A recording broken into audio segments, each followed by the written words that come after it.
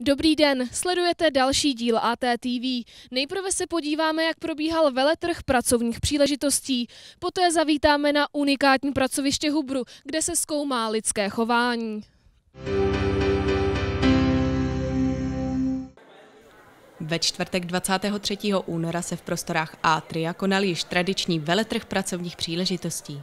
V rámci jednodenního workshopu se setkali studenti provozně-ekonomické fakulty se zástupci významných českých i nadnárodních firem. Ty v některých případech zastupovali jak absolventi, tak i současní studenti fakulty. A co by doporučili našim studentům, kteří hledají nové pracovní příležitosti? Ať se snaží, ať nelámou hlavu s tím, že se třeba první pozice nevyvede nebo první přihláška, ať nestrácejí hlavu, ať samozřejmě hledají to, co je bude bavit, nebo to, co studují, to, k čemu mají jakoby největší vztah.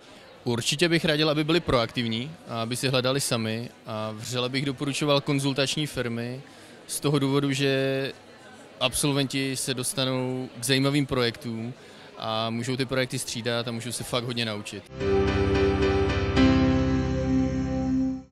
Věděli jste, že se ve stejné budově jako přednášková místnost TI nachází i laboratoř pro studium lidského chování?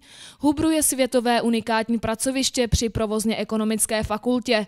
Jedná se o spojení dvou laboratoří pro výzkum použitelnosti a pro práci s virtuální realitou. Obě mohou využívat vybavení biometriky. HUBRU představuje průlom v oblasti komplexního výzkumu lidského chování.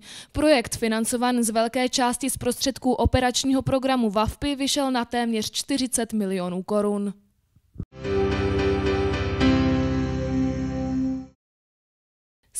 Března navštívil Českou zemědělskou univerzitu ministr zemědělství Marian Jurečka, který v rámci fóra ČZU představil vize českého zemědělství. Já jsem na České zemědělské univerzitě již po několikáté a dneska vlastně ten program byl širší. Měl jsem možnost si prohlídnout některé části areálu, navštívit některé fakulty a některá konkrétní pracoviště. Teď jsem měl pracovní oběd s představiteli, řekněme, studentů České zemědělské univerzity. No a teď se těším na besedu nebo respektive přednášku s diskuzí o vizi českého zemědělství a následně mám tady ještě jednání správní rady. Jaká je podle vás ta vize českého zemědělství? O čem budete dnes hovořit? Já budu hovořit o tom, že opravdu celý agrární sektor v České republice má velký potenciál, který zdaleka neumíme využívat a je to obrovskou příležitostí právě třeba pro mladé lidi, kteří by mohli do toho oboru přijít a podnikat a přinést, řekněme, nové, odvážné, inovativní myšlenky. A jaké jsou podle vás další důvody, proč by mladí lidé měli vstupovat do zemědělského sektoru? Tak když to řeknu v pár číslech, tak si musíme uvědomit, že do roku 2050 se zhruba zvýší poptávka po potravinách o 60%.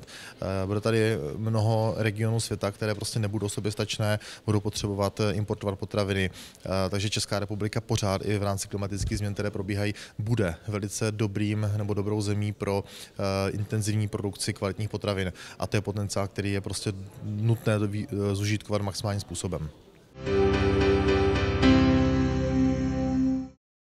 I příští měsíc nás čekají zajímavé události. Pojďme se na ně společně podívat.